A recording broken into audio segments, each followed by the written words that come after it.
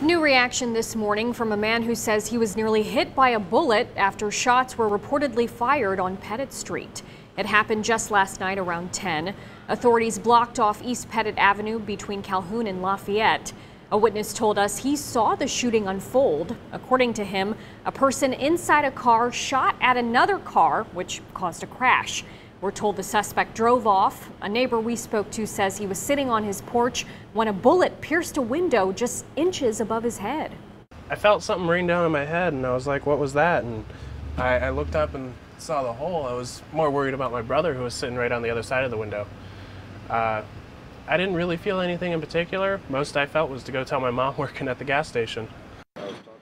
Knight tells us he was also concerned for his mother's safety. She works in the area.